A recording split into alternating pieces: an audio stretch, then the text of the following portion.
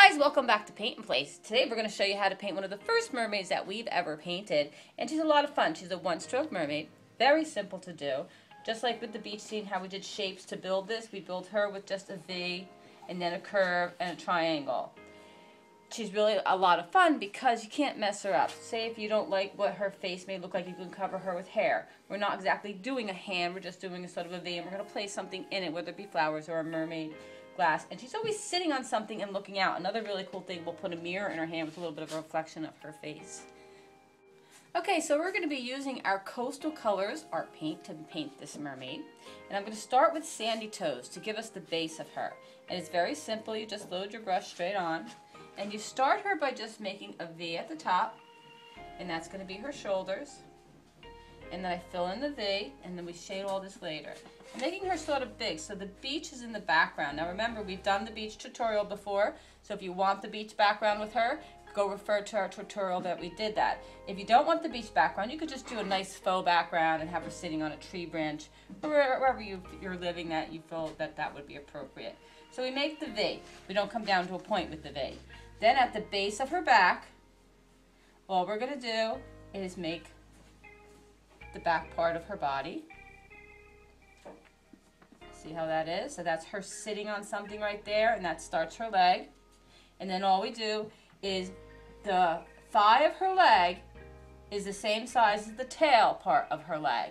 So when you come out with her leg, it should be the same size as the body. So that would be your proportion. So you just make it tubular. And then all you're going to do after you get that, which again should be about the same height as the body, is the thigh. You can make it thicker or thinner as you go. And then you want to come around the knee and bring her tail down, again the same length as the upper part of the body. Now this is just giving me an outline, so then afterwards we're going to go back through with a pretty teal, or you could do a pink if you're doing a little girl's room. You could do whatever colors you want, because remember, mermaids come in all different shapes and sizes and colors. So that would start us with her tail.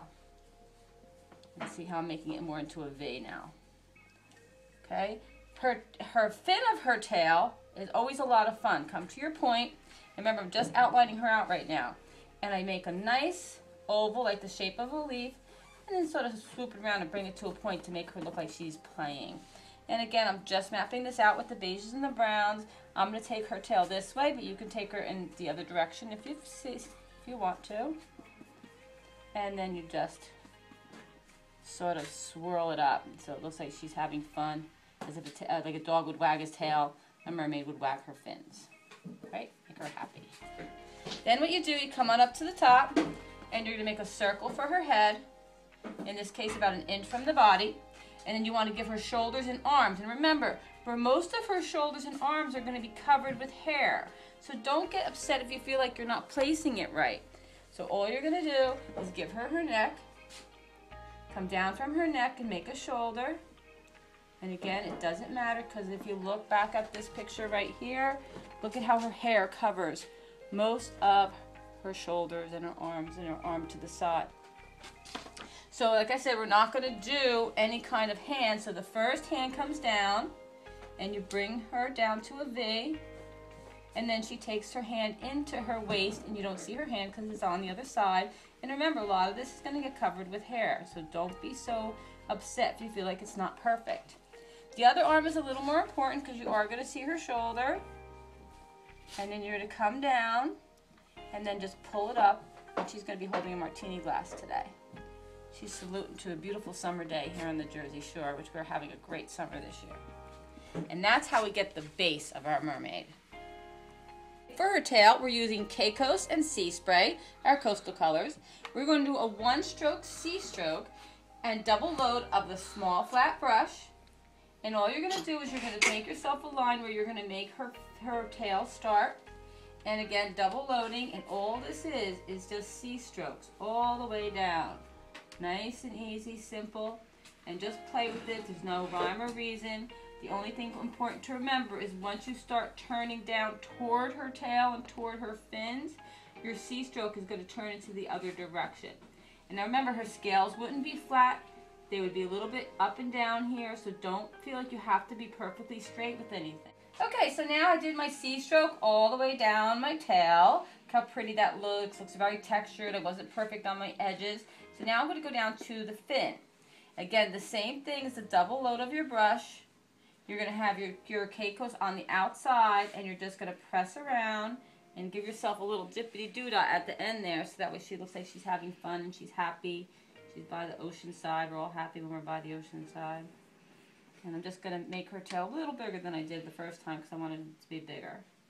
Now remember, these are your mermaid, so if you want a smaller tail, you can have a smaller tail. You can pick any colors that you want. We tend to love teals around here, so I paint a lot of blues and teals.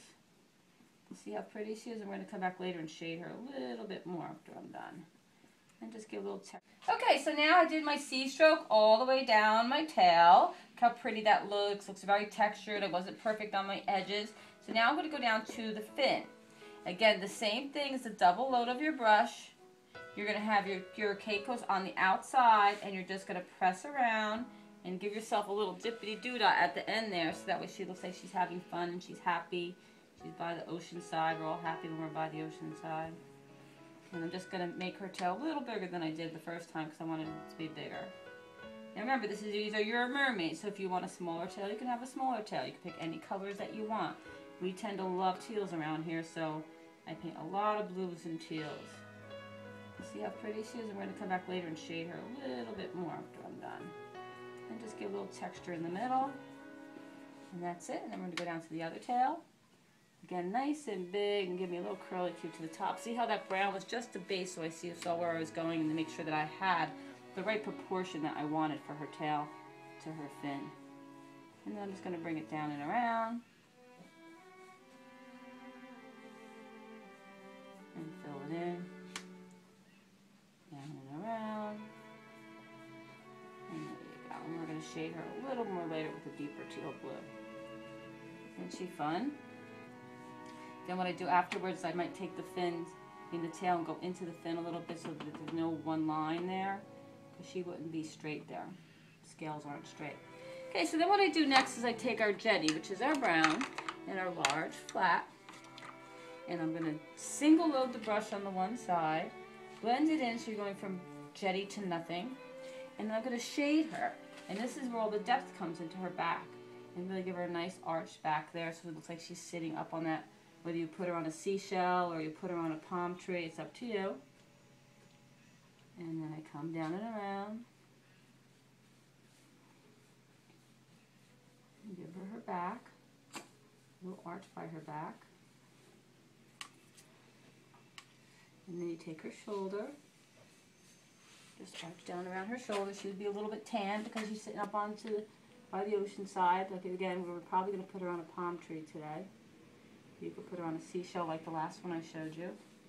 And I'm sort of just shading it and pulling up to her fingers, because we're not going to really do much with the fingers because we're going to put something in the hand and you're not going to see it.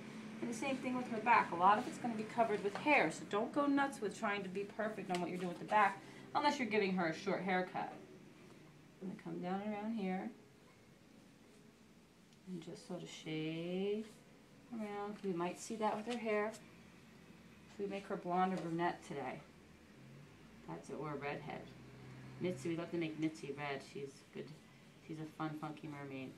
This one's a little bit more serious, so we might make her a brunette. Guess I shouldn't say that. Okay. Then from there, all I do is I take my striper brush, ink-like consistency, and again we're making her brunette. And I'm taking the brown, and I'm just going to come down and bring her hair down and around. And look how simple that is and how she just comes to life. Now, your hair wouldn't be just one shade. It wouldn't just be brown, especially if you've been out in the sun for a while. So you would do highlights, you would use a little beige, you could use a little yellow, you could put a little red in there. You know, it depends on what you want your mermaid to look like. So I get the base of the hair just coming down off of her head. Fill it in really good with the browns.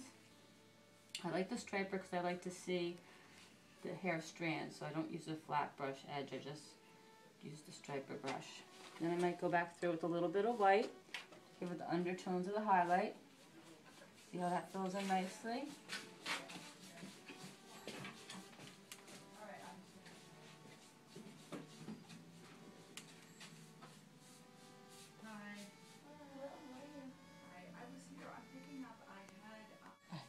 go. You're good.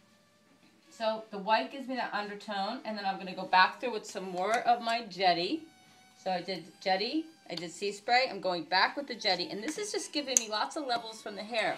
Remember, the hair is covering up a lot of her body, so it's going to be a main part of this picture. What we want to do is just bring it around so it overlaps on the top, and it makes a nice movement on your photo, very easy without doing too much work. Okay, so now I'm taking our sea glass, which is a nice dark blue, just to give the tail, the fin, a little bit of depth through it. So I'm just going to take that around and slide it in. And see how that pops that tail just a little bit. Okay, so next we want to put something in her hand.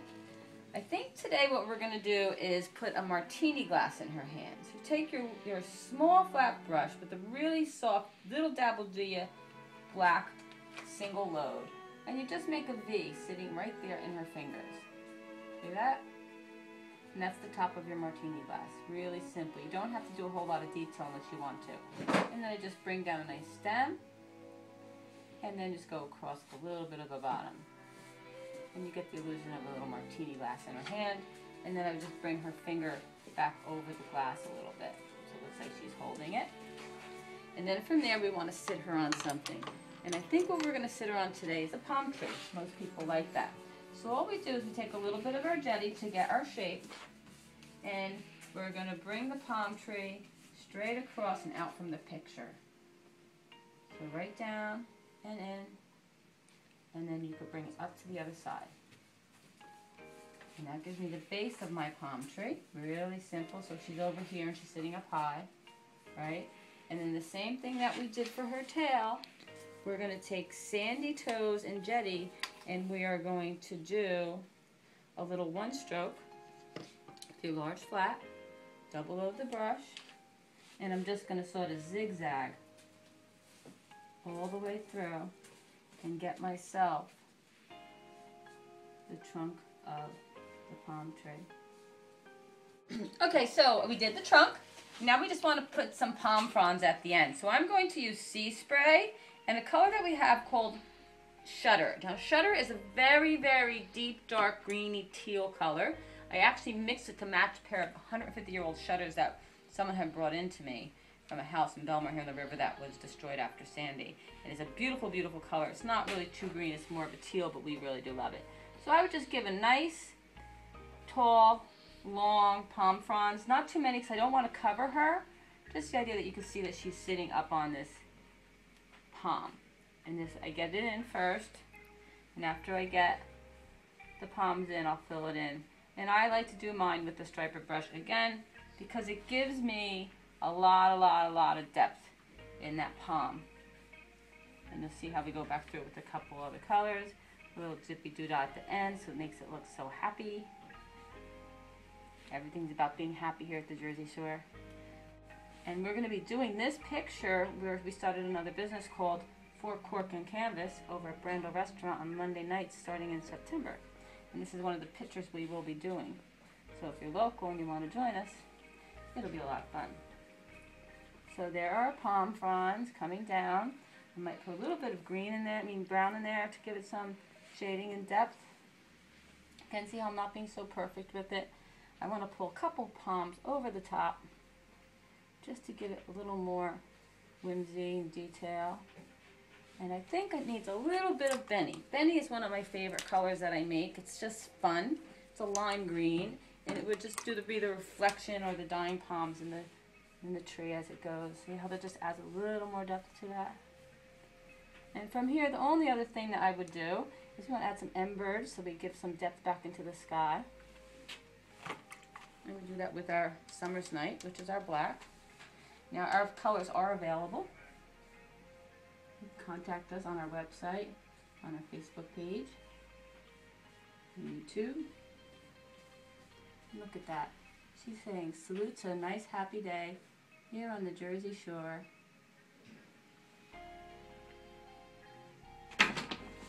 And voila.